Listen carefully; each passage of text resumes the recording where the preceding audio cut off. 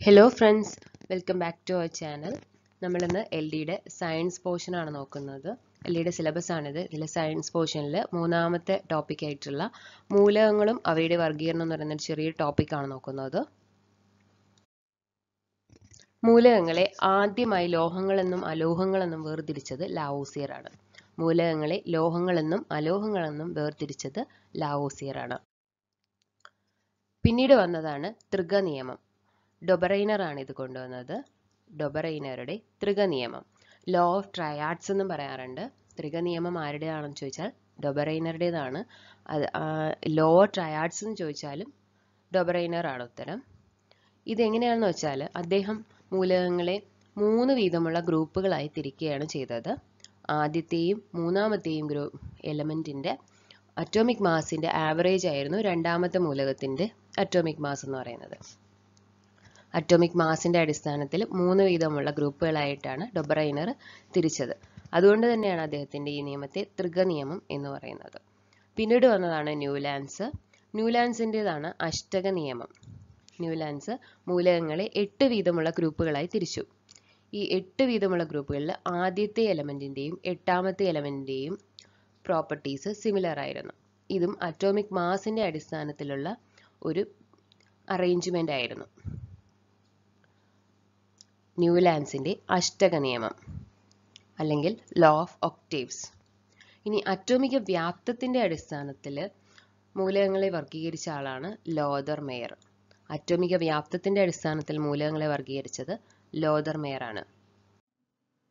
പിന്നീട് വന്നത് ന്യൂലാൻസിന്റെ അഷ്ടക നിയമത്തിന് ഏതാണ്ട് 5 വർഷത്തിന് ശേഷം ഒരു റഷ്യൻ ശാസ്ത്രജ്ഞനായ ദിമിത്രി മെൻഡലീഫ് കൊണ്ടുവന്ന പീരിയോഡിക് ടേബിൾ ആണ് മോസ്റ്റ്ലി അക്സെപ്റ്റബിൾ പീരിയോഡിക് ടേബിൾ എന്ന് പറയാം. അദ്ദേഹത്തിന് എല്ലാ മൂലകങ്ങളെയും ഒരു പീരിയോഡിക് ടേബിളിൽ അടുക്കി വെക്കാൻ കഴിഞ്ഞു. അദ്ദേഹത്തിന്റെ പീരിയോഡിക് ടേബിളിൽ 63 എലമെന്റ്സ് ഉണ്ടായിരുന്നു. അദ്ദേഹവും അറ്റോമിക് വെയിറ്റിന്റെ ഓർഡറിൽ തന്നെയാണ്. അതൊരു പീരിയോഡിക് ആണ്. ആ പ്രോപ്പർട്ടീസ് എന്ന് പറയുന്നത്, എലമെന്റ്സിന്റെ പ്രോപ്പർട്ടീസ് എന്ന് പറയുന്നത് അറ്റോമിക് വെയിറ്റിന്റെ അടിസ്ഥാനത്തിൽ പീരിയോഡിക് ആയിട്ട് പോകുന്നു എന്ന് അദ്ദേഹത്തിന് കണ്ടെത്താൻ കഴിഞ്ഞു. അറ്റോമിക് വെയിറ്റിന്റെ അടിസ്ഥാനത്തിൽ തന്നെയാണ് പീരിയോഡിക് ടേബിളിൽ എലമെന്റ്സിനെ അറേഞ്ച് ചെയ്തത്. 63 എലമെന്റ്സ് ആണ് ഉണ്ടായിരുന്നത്. അദ്ദേഹത്തിന്റെ പീരിയോഡിക് ടേബിളിൽ 7 പീരീഡും 8 ഗ്രൂപ്പുമാണ് ഉണ്ടായിരുന്നത്. 7 പീരീഡും 8 ഗ്രൂപ്പുമാണ് ഉണ്ടായിരുന്നത്. മോസ്റ്റ്ലി അക്സെപ്റ്റബിൾ ആയിട്ടുള്ള ഒരു പീരിയോഡിക് ടേബിൾ ആണെന്ന് പറഞ്ഞു. അതുകൊണ്ട് തന്നെ അദ്ദേഹത്തെ ആവർത്തന പട്ടികയുടെ പിതാവ് എന്നറിയപ്പെടുന്നു. ദിമിത്രി മെൻഡലീഫ് ആണ് ആവർത്തന പട്ടികയുടെ പിതാവ്. ഇനി 1869 അദ്ദേഹം ഈ ഡിസൈൻ ആദ്യമായി പബ്ലിഷ് ചെയ്തത്.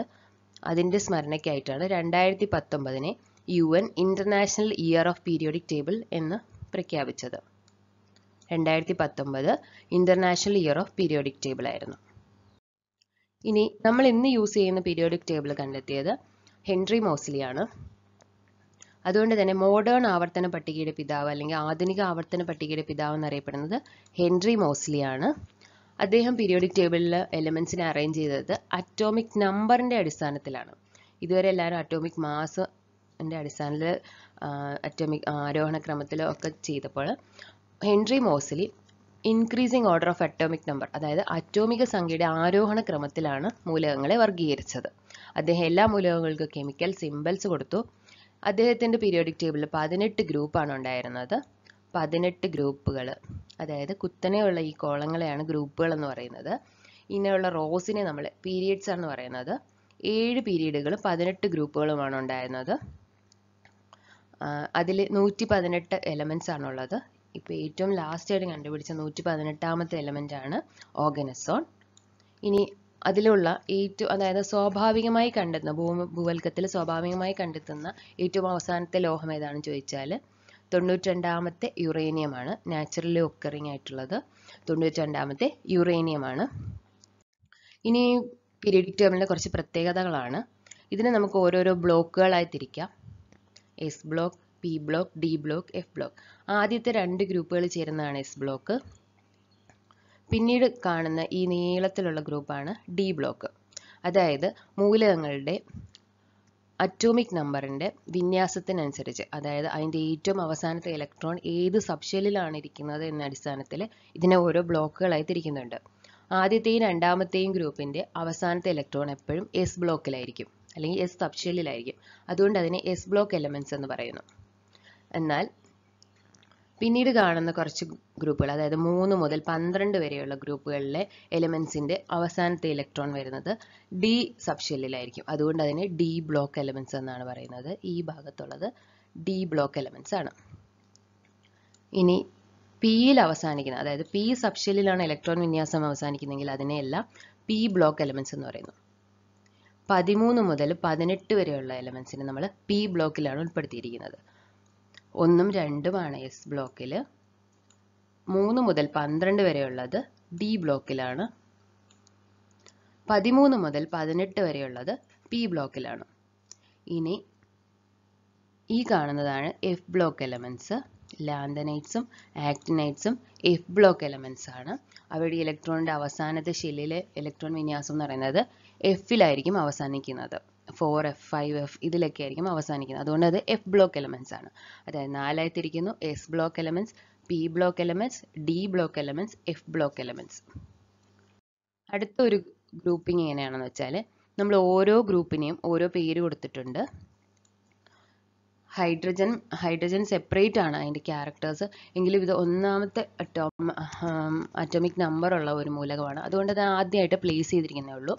ആദ്യത്തെ ഗ്രൂപ്പിലുള്ള ബാക്കിയുള്ള എലമെന്റ്സ് എന്ന് പറയുന്നത് ഇത് ഇത്രയുമാണ്. ഇതിനെ നമ്മൾ ഫസ്റ്റ് ഗ്രൂപ്പിനെ നമ്മൾ ആൽക്കലി മെറ്റൽസ് എന്ന് പറയും. രണ്ടാമത്തെ ഗ്രൂപ്പിനെ ആൽക്കലൈൻ എർത്ത് മെറ്റൽസ് എന്ന് പറയും. ഇത് രണ്ട് ഗ്രൂപ്പും ചേർന്ന് മെറ്റൽസ് ആണ്. ഈ മെറ്റൽസ് അഥവാ ലോഹങ്ങളാണ് ഈ പീരിയോഡിക് ടേബിളിന്റെ പ്രത്യേകത എന്ന് പറയുന്നത്. ലോഹങ്ങളിൽ നിന്ന് അലോഹങ്ങളിലേക്കുള്ള ഒരു ട്രാൻസിഷൻ കാണിക്കുന്ന ഒരു പീരിയോഡിക് ടേബിൾ ആണ്. അതായത് ആദ്യത്തെ രണ്ട് ഗ്രൂപ്പിലുള്ള എലമെന്റ്സ് ലോഹങ്ങളാണെങ്കിൽ ഈ അവസാനമായിട്ട് വരുമ്പോഴത്തേക്ക് ഇതെല്ലാം അലോഹങ്ങളുടെ ക്യാരക്ടേഴ്സ് ആണ് കാണിക്കുന്നത്. ഇങ്ങനെ ലോഹങ്ങളിൽ നിന്ന് അലോഹങ്ങളിലേക്ക് ഒരു സംക്രമണം കാണിക്കുന്ന ഈ ഭാഗത്തെ മൂലകങ്ങളെ നമ്മൾ സംക്രമണ മൂലകങ്ങൾ അഥവാ ട്രാൻസിഷൻ എലമെന്റ്സ് എന്ന് പറയും. ഇനി ട്രാൻസിഷൻ എലമെന്റ്സിൽ തന്നെ 57 മുതൽ 71 വരെയുള്ള എലമെന്റ്സിനെ നമ്മൾ ലാന്തനൈറ്റ്സ് അല്ലെങ്കിൽ റെയർ എർത്ത്സ് എന്ന് പറയുന്നു.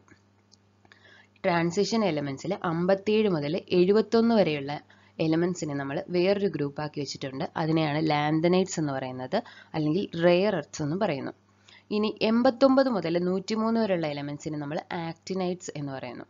89 മുതൽ 103 വരെയുള്ള എലമെന്റ്സിനെ ആക്ടിനൈറ്റ്സ് എന്ന് പറയുന്നു. ഈ രണ്ട് ഗ്രൂപ്പ് നമ്മൾ നേരത്തെ പറഞ്ഞതാണ്, എഫ് ബ്ലോക്ക് എലമെന്റ്സ് ആണ്. ഇതിൽ പ്രധാനപ്പെട്ട ഗ്രൂപ്പുകളാണ്: ഒന്നാമത്തെ ഗ്രൂപ്പ് ആൽക്കലി മെറ്റൽസ്, രണ്ടാമത്തെ ഗ്രൂപ്പ് ആൽക്കലൈൻ എർത്ത് മെറ്റൽസ്, പിന്നെ ഇവിടുത്തെ ഈ ഹാലജൻ ഗ്രൂപ്പ് അത് വളരെ ഇമ്പോർട്ടൻ്റ് ആണ്, നമുക്ക് നോക്കാം.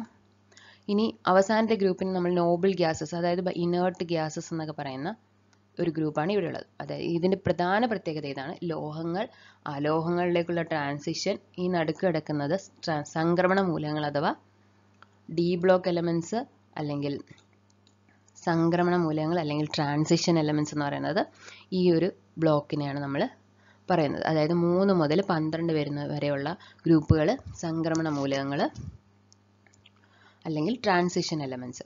ഇത് രണ്ടും ലാന്തനൈറ്റ്സും ആക്ടിനൈറ്റ്സും. ആദ്യത്തുള്ള രണ്ട് ഗ്രൂപ്പുകൾ ലോഹങ്ങളുടെ ക്യാരക്ടേഴ്സ് ആണ്. അത് ആൽക്കലി ലോഹങ്ങളും ആൽക്കലൈൻ എർത്ത് ലോഹങ്ങളുമാണ്. നമുക്ക് ഓരോ ഗ്രൂപ്പിലെയും എലമെന്റ്സിനെ നോക്കാം. ആൽക്കലി മെറ്റൽസ് അല്ലെങ്കിൽ ഗ്രൂപ്പ് 1ലെ എലമെന്റ്സ് ആണ് lithium, sodium, potassium, rubidium, caesium, francium. Alkali ലോഹങ്ങളാണ്. അതായത് ആദ്യത്തെ രണ്ട് ഗ്രൂപ്പും ലോഹങ്ങളാണ്. അതിൽ ആൽക്കലി ലോഹങ്ങൾ എന്ന് പറയുന്ന ഒരു ഗ്രൂപ്പാണ്. അതിലുള്ള എലമെന്റ്സ് ഇതൊക്കെയാണ്. ലിഥിയം, അതിൻ്റെ ലിഥിയത്തിൻ്റെ സിമ്പൽ നമ്മൾ നോക്കി വയ്ക്കണം. Li ആണ് ലിഥിയത്തിൻ്റെ സിമ്പൽ. എന്നാൽ സോഡിയത്തിൻ്റെത് Na ആണ്. സോഡിയം Na ആണ്. നേട്രിയം എന്നുള്ളതിൻ്റെ ആണ് സോഡിയം Na. അതുപോലെ പൊട്ടാസ്യം K ആണ്. Rubidium Rb, caesium Cs, francium Fr. ഇതിൽ ഡിഫറൻ്റ് ആയിട്ട് വരുന്ന സോഡിയം പൊട്ടാസ്യം ഉള്ളൂ. Sodium Na, potassium K. Alkali metals ഇതൊക്കെയാണ്: lithium, sodium, potassium, rubidium, caesium, francium. അതിനുള്ള ഒരു കോഡാണിത്. ജസ്റ്റ് ഓർത്ത് വയ്ക്കാൻ പറ്റുമെങ്കിൽ ഓർത്ത് വയ്ക്കുക. ലീനാക്കി റൂബീസെ ഫ്രണ്ട്ഷിപ്പ് ഹേ, ലീനാക്കി റൂബീസെ ഫ്രണ്ട്ഷിപ്പ് ഹേ. അതിൽ Li, ലീന എന്ന് പറയുമ്പോൾ ലിഥിയം, സോഡിയം Na, പിന്നെ കീ എന്ന് പറയുന്ന പൊട്ടാസ്യം K, റൂബി എന്ന് പറയുന്ന റുബീഡിയം, പിന്നെ സീഷ്യം ആൻഡ് ഫ്രാൻസിയം. അതാണ് സേ എന്നുള്ള CSE എന്നാണ് എഴുതിയിരിക്കുന്നത്. ഫ്രണ്ട്ഷിപ്പ് എന്ന് കൊടുത്തേക്കുന്നതാണ് ഫ്രാൻസിയം എന്ന് എടുത്തത്. അപ്പോൾ ആൽക്കലി എലമെൻസിനെ നമ്മൾ ഓർത്ത് വെച്ചിരിക്കുക. അതിൻ്റെ സിമ്പിൾസും പ്രധാനപ്പെട്ടത് ഓർത്ത് വെച്ചിരിക്കുക. സോഡിയം പൊട്ടാസ്യമാണ് ചോദിക്കാറുള്ളത്. ഡിഫറൻ്റ് ആയിട്ടുള്ളതുകൊണ്ട് സോഡിയം നേട്രിയം ആണ്, അതുകൊണ്ട് എണ്ണയും, പൊട്ടാസ്യം കാലിയം ആണ്, അതുകൊണ്ട് കെയും ആണ്. ഇനി ആൽക്കലീൻ എർത്ത് മെറ്റൽസ് ഗ്രൂപ്പ് 2 ഉള്ള എലമെൻസിനെയാണ് നമ്മൾ നോക്കുന്നത്. ആൽക്കലീൻ എർത്ത് മെറ്റൽസ് അല്ലെങ്കിൽ ആൽക്കലീൻ എർത്ത് ലോഹങ്ങൾ. അതിൽ വരുന്നത് beryllium, magnesium, calcium, strontium, barium, radium. Beryllium Be, magnesium Mg, ഇത് ഇമ്പോർട്ടൻ്റ് ആണ്, magnesium Mg. Calcium Ca. Calcium വളരെ ഇമ്പോർട്ടൻ്റ് ആയിട്ടുള്ള ഒരു മെറ്റലാണ്. 2ാം ഗ്രൂപ്പിൽ ഏറ്റവും ഇമ്പോർട്ടൻ്റ് ആയിട്ടുള്ള ഒരു മെറ്റലാണ് കാൽഷ്യം. മനുഷ്യശരീരത്തിൽ ഏറ്റവും കൂടുതൽ കാണപ്പെടുന്ന ലോഹം ഏതാണെന്നൊക്കെ ചോദിച്ചാൽ കാൽഷ്യം ആണ്. അതിൻ്റെ അറ്റോമിക് നമ്പർ 20 ആണ്. അതുപോലെ സ്ട്രോൺഷ്യം, ബേരിയം, റേഡിയം, ഇതൊക്കെ റേഡിയം ഒക്കെ റേഡിയോ ആക്റ്റീവ് എലമെൻ്റ് ആണ്. അപ്പോൾ ആൽക്കലി മെറ്റൽസ് അല്ലെങ്കിൽ മെറ്റൽസിൽ അലോഹങ്ങൾ ഈ 2 ഗ്രൂപ്പുകളാണുള്ളത്. പിന്നെ അലോഹങ്ങളുടെ പ്രത്യേകതയാണ് ഇലക്ട്രോ പോസിറ്റിവിറ്റി. അലോഹങ്ങളുടെ പ്രത്യേകതയാണ് ഇലക്ട്രോ പോസിറ്റിവിറ്റി. ബെറിലിയത്തിൻ്റെ, മഗ്നീഷ്യത്തിൻ്റെ, കാൽഷ്യത്തിൻ്റെ ഒക്കെ സിമ്പിൾസ് ഓർത്ത് വയ്ക്കുക. Be ആണ് ബെറിലിയം. മഗ്നീഷ്യം ഫസ്റ്റ് ലെറ്റർ തന്നെയാണ് Be. പിന്നെ മഗ്നീഷ്യത്തിൻ്റെ Mg ആണ്. കാൽഷ്യം Ca തന്നെയാണ്. ഇനി നെക്സ്റ്റ് വരുന്നത് നമ്മുടെ ബോറോൺ ഫാമിലിയാണ്. അതായത് 13ാമത്തെ ഫാമിലിയാണ് ബോറോൺ ഫാമിലി. 13ാമത്തെ ഫാമിലിയാണ് ബോറോൺ ഫാമിലി. അതിൽ തന്നെ വരുന്ന എലമെൻസിനെ നമ്മൾ നോക്കി വയ്ക്കണം. Boron, aluminium, gallium, indium, thallium. Boron, aluminium, gallium, indium, thallium. ഇതിൽ അലൂമിനിയത്തിൻ്റെ അറ്റോമിക് നമ്പർ 13 ആണ്. അത് പലവട്ടം ചോദിച്ചതാണ്. Boron, aluminium, gallium, indium, thallium. അതിനെ നമുക്ക് ബാഗിറ്റ് എന്ന് വേണമെങ്കിൽ ഓർമ്മിച്ചേക്കാം. ബാഗിറ്റ് Bag. Boron, aluminium, gallium, ഗാലിയത്തിൻ്റെ G, it, indium, thallium. Boron ഫാമിലിയിലൂടെ element ഏതാണെന്ന് ചോദിച്ചാൽ നമുക്ക് കണ്ടുപിടിക്കാൻ എളുപ്പമാവും. Boron, aluminium, gallium, indium, thallium. ഇനി കാർബൺ ഫാമിലി വളരെ ഇമ്പോർട്ടൻ്റ് ആണ്. Carbon, silicon, germanium, tin, lead, ഇത് ഇത്രയുമാണ് കാർബൺ ഫാമിലിയിലുള്ളത്. ഇതിൽ സിലിക്കൺ Si ആണ്, കാർബൺ C ആണ്, ജെർമേനിയം Ge, ടിന്നിൻ്റെയും ലെഡിൻ്റെയും ആണ് സിമ്പിൾസ് ഓർത്ത് വയ്ക്കാനുള്ളത്. കണ്ടുപിടിക്കാൻ ബുദ്ധിമുട്ടുള്ളത്. ടിൻ Sn ആണ്. ലെഡിൻ്റെ പ്ലംബം എന്നുള്ളതിൻ്റെ Pb ആണ് എടുത്തിരിക്കുന്നത്. ടിൻ Sn, ലെഡ് Pb ആണ്. ഇത് രണ്ടും ഓർത്ത് വെച്ചിരിക്കുക. അപ്പം നമ്മൾ ഇത്രയാണ് പറഞ്ഞത്. നെക്സ്റ്റ് നൈട്രജൻ ഗ്രൂപ്പാണ്. അതായത് 15ാമത്തെ ഗ്രൂപ്പാണ് നൈട്രജൻ ഫാമിലി. അതിൽ വരുന്ന എലമെൻറ്റ്സ് ആണ് nitrogen, phosphorus, arsenic, antimony and bismuth. Nitrogen N, phosphorus P, arsenic As, antimony Sb, bismuth Bi. ഇതിൽ ഡിഫറൻ്റ് ആയിട്ടുള്ളത് ആൻറ്റിമണിയാണ് Sb. ബാക്കിയെല്ലാം കണ്ടുപിടിക്കാൻ എളുപ്പമാണ്. നൈട്രജൻ്റെ simple N, phosphorus P, arsenic As, antimony Sb. ഇനി ഓക്സിജൻ ഫാമിലിയെ നമ്മൾ അല്ലെങ്കിൽ 16ാമത്തെ ഗ്രൂപ്പിനെ നമ്മൾ ചാക്കോജൻസ് എന്നും പറയും. ഓക്സിജൻ ഫാമിലി 16ാമത്തെ ഗ്രൂപ്പാണ്. 16ാമത്തെ ഗ്രൂപ്പ് ചാക്കോജൻസ്. അതിൽ oxygen, sulphur, selenium, tellurium, polonium. Important ആയിട്ടുള്ളതാണ്. ലാസ്റ്റ് എലമെൻറ്റ് ഞാൻ കൊടുത്തിട്ടില്ല. Oxygen, sulphur, selenium, tellurium, polonium. Oxygen, sulphur, selenium, tellurium, polonium ആണ് ഓക്സിജൻ ഫാമിലി. ഇനി ഹാലജൻസും നോബൽ ഗ്യാസസും വളരെ ഇമ്പോർട്ടൻ്റ് ആയിട്ടുള്ളതാണ്. ഏറ്റവും ഇലക്ട്രോ നെഗറ്റിവിറ്റി കൂടിയ എലമെൻറ്റ്സ് ആണ് ഈ ഹാലജൻസ് എന്ന് പറയുന്നത്. ഇലക്ട്രോ നെഗറ്റിവിറ്റി എന്ന് പറയുന്നത് അലോഹ സ്വഭാവമാണ്. ഇലക്ട്രോണുകളെ സ്വീകരിച്ചിട്ട് സ്റ്റേബിൾ ആവുന്ന ഒരു സ്വഭാവമാണ് അലോഹങ്ങളുടെ. അതിന് പറയുന്ന പേരാണ് ഇലക്ട്രോ നെഗറ്റിവിറ്റി. അതുകൊണ്ട് തന്നെ ഇവയെല്ലാം ഭയങ്കര റിയാക്റ്റീവ് ആയിരിക്കും. ഫ്ലൂറിനാണ് ഏറ്റവും കൂടുതൽ റിയാക്ട് ചെയ്യുന്ന മൂലകം. അതുകൊണ്ട് നമുക്ക് ആ ഗ്രൂപ്പിനെ പ്രത്യേകം ഓർത്ത് വയ്ക്കണം. Fluorine, chlorine, bromine, iodine, astatine. ഇതാണ് halogens. Fluorine, chlorine, bromine, iodine, astatine, അതാണ് ഹാലജൻസ്. ഇനി അതിൻ്റെ നേരെ ഓപ്പോസിറ്റ് ആണ് നോബൽ ഗ്യാസസ് അഥവാ ഇനേർട്ട് ഗ്യാസസ്. തീരെ പ്രവർത്തിക്കാത്ത മൂലകങ്ങളാണ് നോബൽ ഗ്യാസസ്. അത് helium, neon, argon, krypton, Zenon and റെഡൺ. ഇതിൽ അവസാനമുള്ളതെല്ലാം റേഡിയോ ആക്റ്റീവ് എലമെൻറ്റ്സ് ആണ്. കാണാറേ ഇല്ലാത്ത, ഭൂമിയിൽ അങ്ങനെ കാണാത്ത എലമെൻറ്റ്സ് ആണ്. ആദ്യമുള്ളത് നമുക്കറിയാം ഹീലിയം. ഏറ്റവും ചെറിയ ആറ്റമുള്ളത് ഹീലിയത്തിനാണ്. ഏറ്റവും ചെറിയ സൈസ് കൊണ്ട് ചെറുതെന്ന് പറയുന്ന ഹീലിയമാണ്. Helium, neon, argon, krypton, Zenon, റെഡൺ. ഇതാണ് നമ്മുടെ നോബൽ ഗ്യാസസ് അല്ലെങ്കിൽ ഇനേർട്ട് ഗ്യാസസ് അഥവാ അലസവാതകങ്ങൾ. പേര് ഓർത്ത് വയ്ക്കുക. Helium, neon, argon, krypton, Zenon and റെഡൺ. ഇതിലെ സിമ്പിൾസ് ഹീലിയത്തിൻ്റെ He ആണ്, നിയോൺ Ne തന്നെയാണ്, ആർഗൺ Ar ആണ്, krypton Kr, Zenon Xe, റെഡൺ Rn. Nobel ഗ്യാസസും ഹാലജൻസും. ഇനി ഇമ്പോർട്ടൻ്റ് ആയിട്ട് കുറച്ച് നമ്മൾ അത്യാവശ്യം അറിഞ്ഞിരിക്കേണ്ട കുറച്ച് അറ്റോമിക് നമ്പറുകളാണ്. ഹൈഡ്രജൻ 1 ആണ്, hydrogen 1, helium 2, lithium 3. Hydrogen, helium, lithium 1, 2, 3. Hydrogen, helium, lithium. പിന്നെ നമുക്ക് 6ാമത്തെ മൂലകമാണ് കാർബൺ. കാർബണിൻ്റെ അറ്റോമിക് നമ്പർ 6 ആണ്. Nitrogen 7, oxygen 8. Carbon 6, nitrogen 7, oxygen 8. പിന്നെ 1ാമത്തെ ഗ്രൂപ്പിലെ സോഡിയം, ലിഥിയം കഴിഞ്ഞ് വരുന്ന എലമെൻ്റാണ് സോഡിയം. സോഡിയത്തിൻ്റെ അറ്റോമിക് നമ്പർ 11 ആണ്. Sodium 11, aluminium 13, potassium 19, calcium 20. Calcium വളരെ ഇമ്പോർട്ടൻ്റ് ആണ്. Calcium 20. Sodium, aluminium 11, 13, potassium 19, calcium 20. Potassium, calcium 19, 20. ഇനി 26 ആണ് ഇരുമ്പ് അഥവാ അയൺ, Fe ആണ് 26. അത് ഡി ബ്ലോക്കിൽ വരുന്നതാണ്. 26ാമത്തെ എലമെൻ്റ് ആണ് 26 ഇരുമ്പ്. 25 മാംഗനീസ് ആണ്. അതും ഇടയ്ക്ക് ചോദിക്കാറുണ്ട്, ഞാൻ ഇട്ടിട്ടില്ല ഇതിൽ. മാംഗനീസ് Mn 25 ആണ്. 26 ഇരുമ്പാണ്. 29 ചെമ്പാണ്.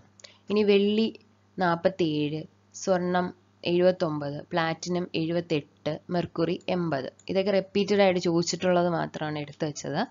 47 ആണ് വെള്ളി. 48 അറ്റോമിക് നമ്പർ ഉള്ളത് പ്ലാറ്റിനം ആണ്. 78 അറ്റോമിക് നമ്പർ ഉള്ളത് പ്ലാറ്റിനം ആണ്. 79 സ്വർണത്തിൻ്റെ അറ്റോമിക് നമ്പർ 79 ആണ്. മെർക്കുറി 80 ആണ് അറ്റോമിക് നമ്പർ. ഇനി കുറച്ച് ഇമ്പോർട്ടൻ്റ് ആയിട്ടുള്ള കുറച്ച് ക്വസ്റ്റ്യൻസ് ആണ്. ഏറ്റവും ലഘുവായ ആറ്റം ഏതാണെന്ന് ചോദിച്ചാൽ ഹൈഡ്രജൻ ആണ്. എന്നാൽ ഏറ്റവും ചെറിയ ആറ്റം ഹീലിയമാണ്. ഏറ്റവും ലഘുവായ ആറ്റം ഹൈഡ്രജൻ ആണ്. ഏറ്റവും ചെറിയ ആറ്റം ഹീലിയമാണ്. ഭൗമോപരിതലത്തിൽ ഏറ്റവും കൂടുതലുള്ള മൂലകം ഓക്സിജൻ ആണ്. എന്നാൽ ഭൗമോപരിതലത്തിൽ ഏറ്റവും കൂടുതലുള്ള ലോഹം ഏതാണെന്ന് ചോദിച്ചാൽ അലൂമിനിയമാണ്. ഏറ്റവും കൂടുതലുള്ള മൂലകം ഓക്സിജൻ, ഭൗമോപരിതലത്തിൽ ഏറ്റവും കൂടുതലുള്ള ലോഹം അലൂമിനിയമാണ്. പ്രപഞ്ചത്തിൽ ഏറ്റവും കൂടുതലുള്ള മൂലകമാണ് ഹൈഡ്രജൻ. നമുക്കറിയാം സണ്ണിലൊക്കെ ന്യൂക്ലിയർ ഫ്യൂഷൻ ഒക്കെ നടക്കുന്നത്. അതുകൊണ്ട് ഹൈഡ്രജൻ മോളിക്യൂൾസുകൾ ചേർന്നാണ് ഹീലിയം ഉണ്ടാകുന്നത്. അതുകൊണ്ട് തന്നെ പ്രപഞ്ചത്തിൽ ഏറ്റവും കൂടുതലുള്ള മൂലകം എന്നറിയപ്പെടുന്നത് ഹൈഡ്രജൻ ആണ്. ഏഷ്യൻ രാജ്യത്തെ പ്രതിനിധീകരിക്കുന്ന ഒരേയൊരു മൂലകം, നമ്മുടെ പീരിയോഡിക് ടേബിളിലുള്ള ഏഷ്യൻ രാജ്യത്തെ പ്രതിനിധീകരിക്കുന്ന ഒരേയൊരു മൂലകമാണ് നിഹോണിയം. അത് ജപ്പാനാണ് കണ്ടുപിടിച്ചത്, നിഹോണിയം. ഇനി ചന്ദ്രൻ എന്നർത്ഥം വരുന്ന പേരുള്ള മൂലകമാണ് സെലീനിയം. സെലീനിയം. ഇനി ആദ്യമായി കണ്ടെത്തിയ കൃത്രിമ മൂലകമാണ് ടെക്നീഷ്യം. അതിൻ്റെ അറ്റോമിക് നമ്പർ 43 ആണ്. Technetium atomic number 43. രണ്ടാമതായി കണ്ടുപിടിച്ച കൃത്രിമ മൂലകമാണ് പ്രോമിത്തിയം. രണ്ടാമതായി കണ്ടുപിടിച്ച കൃത്രിമ മൂലകം പ്രോമിത്തിയം. അതിൻ്റെ അറ്റോമിക് നമ്പർ 61 ആണ്. ഇനി ആവർത്തന പട്ടികയിലെ അവസാന സ്വാഭാവിക മൂലകം, അത് ഞാൻ പറഞ്ഞതാണ്. സ്വാഭാവിക മൂലകങ്ങൾ 92 വരെയാണുള്ളത്. ആ 92ാമത്തെ മൂലകം എന്ന് പറയുന്നത് യുറേനിയമാണ്. അവസാന സ്വാഭാവിക മൂലകം ഏതാണെന്ന് ചോദിച്ചാൽ യുറേനിയം 92 ആണ്. ഇനി മെൻഡലീഫിൻ്റെ സ്മരണയ്ക്കായിട്ട് അല്ലെങ്കിൽ ബഹുമാനാർത്ഥം ഉള്ള മൂലകമാണ് മെൻഡലീവിയം. അതിൻ്റെ അറ്റോമിക് നമ്പർ 101 ആണ്. ഇനി ഐൻസ്റ്റീനിയം എന്ന് പറയുന്ന ഒരു എലമെൻ്റ് ഉണ്ട്. ഐൻസ്റ്റീനിൻ്റെ ബഹുമാനാർത്ഥമുള്ള എലമെൻറ്റ്. അതിന് 99 ആണ് അതിൻ്റെ അറ്റോമിക് നമ്പർ. ഐൻസ്റ്റീനിയം 99. ഓർഗനസോൺ നമ്മൾ പറഞ്ഞതാണ്. ഏറ്റവും അവസാനം കണ്ടെത്തിയ, അതായത് ആവർത്തന പട്ടികയിലെ അവസാനം കണ്ടെത്തിയ മൂലകമാണ് ഓർഗനസോൺ. 118ാമത്തെ എലമെൻ്റ് ആണ് ഓർഗനസോൺ. Mendeleev 111, einsteinium 99. ഓർഗനസോണിൻ്റെ അറ്റോമിക് നമ്പർ 118 ആണ്. Thank you. Thank you guys. Please subscribe this channel, PSC Dimensions.